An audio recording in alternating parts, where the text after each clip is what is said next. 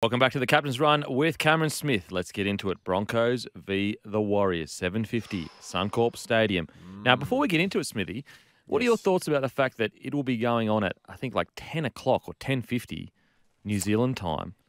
Yeah, strange one. Given and we had to, right, because of the time difference in New Zealand last week, kickoff time against the Knights. But yeah, I think we should make it more accessible, don't you think, for people watching home in New Zealand, watching their team go around. Given the popularity of this football side right now, like when you talk to everyone that has been over there in recent weeks, like they are talking everywhere you look. It's New Zealand Warriors.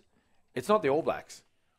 Like the All Blacks are currently in the middle of their campaign in the Rugby World Cup over in Europe. Now, given that's in Europe and some weird times with all the kickoffs and all that sort of stuff for us in the Southern Hemisphere, but there are people wearing Warriors gear everywhere. They've got up the wires spray painted on their trains and all that sort of stuff, and it's a movement, mate.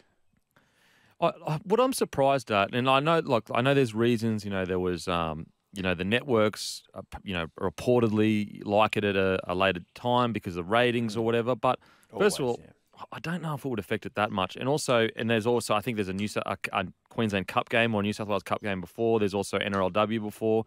But I guess, and I think another one is the AFL, the Brisbane Lions have moved their game to 5 o'clock to not clash with the NRL. Yes. So, first of all, I think we missed the jump there, and we should have been the ones to do it. And second of all, I'm just a bit surprised at the NRL's,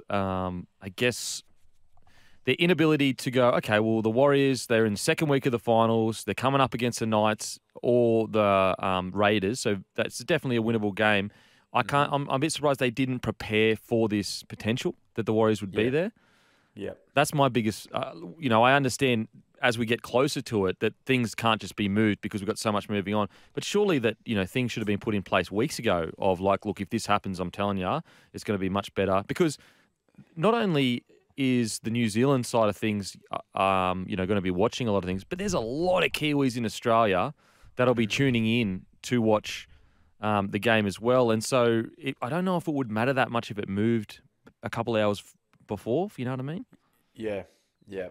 Well, as far as days are concerned, I think they were always locked into play on the Saturday against Brisbane because Penrith, having finished higher on the ladder, right, between Penrith and Brisbane, because they finished first, they get to play the earlier game leading into the grand final.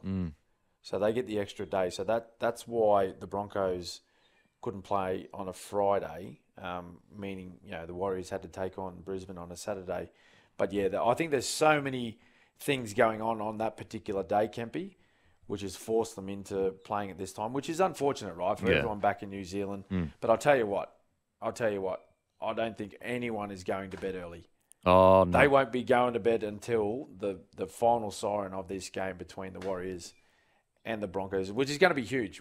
I'm going to let you start your summation of this game, given they're playing for the Kemp Cup, and because you've played for both clubs. Give me your thoughts on this matchup. Oh, mate. First of all, anyone that thinks that the Broncos are already in the grand final, you're absolutely kidding yourself. This Warriors side absolutely has the ability to beat the Broncos. Now, Broncos are favourites in my mind, and I think that if the Broncos play the best they can play, they should win comfortably.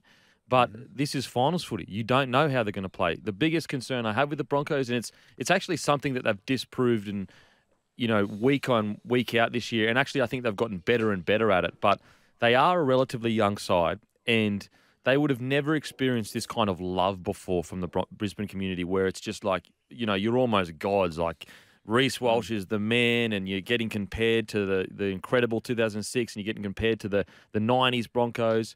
And everyone loves you. And I don't want to be a Debbie Downer, but I would just say to the group, these same people that absolutely love you are the same people 2 years ago that were absolutely hounding you.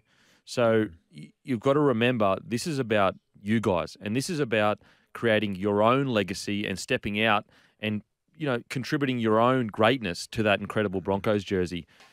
With the Warriors, it's all about, boys, we have proven that we can go with the best teams in the competition. Yep. Everyone is counting us out.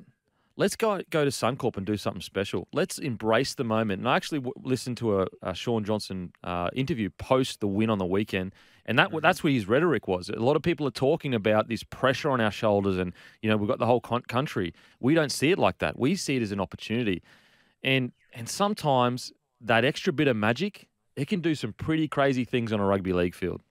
Yeah.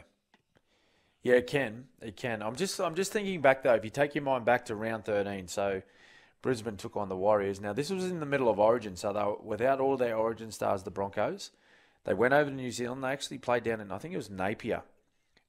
They took on the Warriors, and they were able to win that game that night, 26-22. Warriors were pretty much full strength. I don't think Wade Egan was playing that night, but Metcalf was playing in at 5/8 position. So they had pretty much a full strength side, and they were unable to beat this young Broncos side. Is that in the back of their minds, Kempy? Is that in the back of the minds of the Warriors players when they come to this game on Saturday night thinking, oh, gee, this is going to be hard. We couldn't beat this team without their Origin stars. What's it going to be like tonight? Oh, absolutely. I think they're going to be thinking about it. I think, though, if I'm Webster, I'm going, boys, watch this last 20 minutes.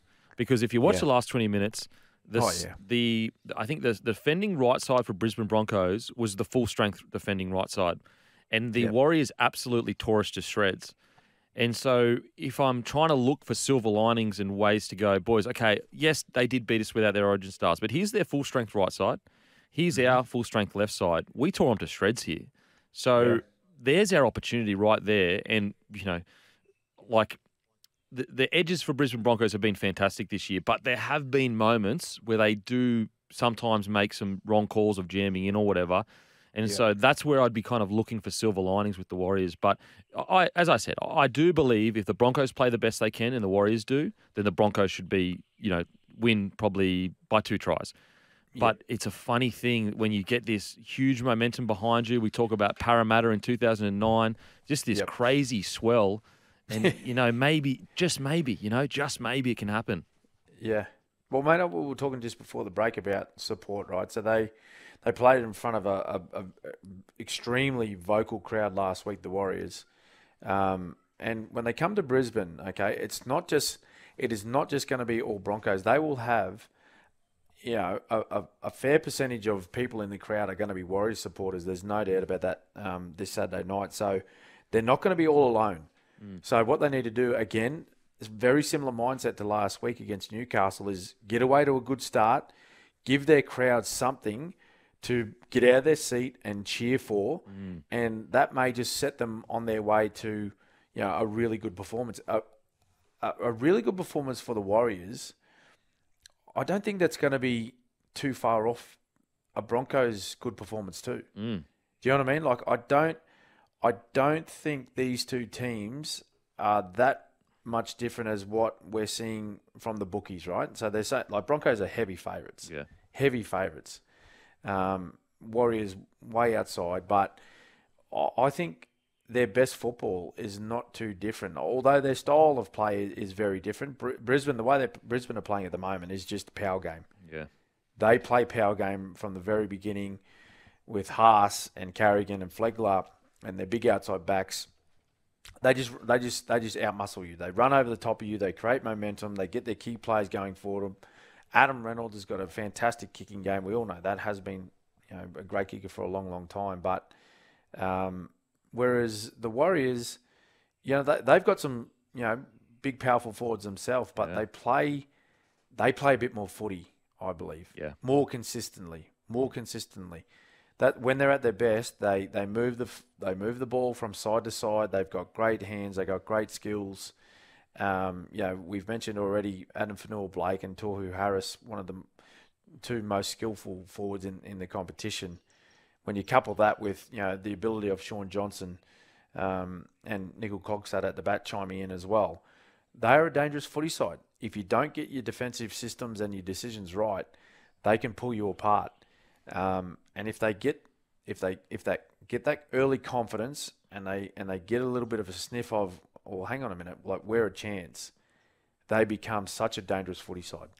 Yeah, and a lot of people, talk about the Broncos forward pack, and rightly so. It's incredible. But, let's do what we did last week, Roosters Storm. Payne Haas versus Adam Fanor-Blake. Essentially, I'd have Payne Haas just a little bit ahead, but it's by a millimetre. Then you've got Flegler versus Barnett. Flegler a little bit better, but Barnett's been outstanding this year. You've got Egan versus Walters. Both players have been, outstanding. I'd actually give probably Egan the nod here. Yep. And then you've got Niokore versus Riki. That's an even battle. Maybe you give it to Murata because he's got more experience, but it's basically an even battle. Then you've got Paddy Carrigan versus Tohu Harris. Basically, as close to even as you can get. And Kurt Catewell, Jackson Ford. Like, is there that, it's not that much of a difference when you look at it on paper. No, you're right, mate. You're right. And particularly up front, that's where you hear it all the time. That's where the game's won. The backs decide by how much, but the game's won up front. Intriguing battle of the sevens, though. Oh. The two veteran sevens. Mate. And just amazing turnaround where, let's talk about Sean Johnson. So he was at the Warriors for a long, long time. They pretty much didn't want him to play there anymore. So he went to the Sharkies. Yeah. And then, probably, most definitely wasn't playing the best football that he's ever played. And then he's gone back to the Warriors, and now all of a sudden he's playing some of the best football he's played in his entire career.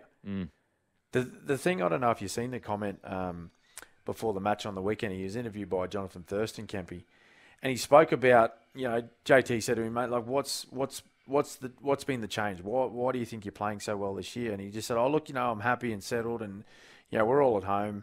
Everyone in rugby league world knows, what we've gone through the last couple of years, and we're back here and everything's good. But the thing I took away from it, he went on to say, he goes, mate, look, I understand I'm not, 22, 23 anymore. I don't have that blinding speed that I once had. I don't have that, that big left foot, right foot that used to beat, 3 or 4 players on the way to the try line to score a try. He's still got, pretty decent speed. There's no doubt about that. And he's still agile, but not what it once was. So he's acknowledged that he's not Sean Johnson of, 10 years ago. So he's actually changed his game and adjusted his game to suit what he has with his physical capabilities now as a 30-plus-year-old into what is it, season 15 or something for him, and he's doing it a different way. He's still as effective as he once was, in his younger days, but he's just doing it a different way. He plays with a lot more tempo in his game now, so he can come onto the ball quite fast, but then he slows up, makes the defense come at him, makes them make their own decision, and then he plays whatever he sees on the outside. He's always had a lovely pass in his game, so that's the thing that's impressed me most about him, and I can't wait to see that battle between those two players. Now time for our SEN same game multi. So this is the SEN League same game multi. Broncos 1-12. Reece Walsh, Kurt Cable, anytime try scorers. The total for that is 27.75. Wow. Holy. Get amongst it. Get amongst it. Chances are you're about to lose. For free and confidential support, visit gamblinghelpline.org.au. After the breaks, we get to your texts and calls.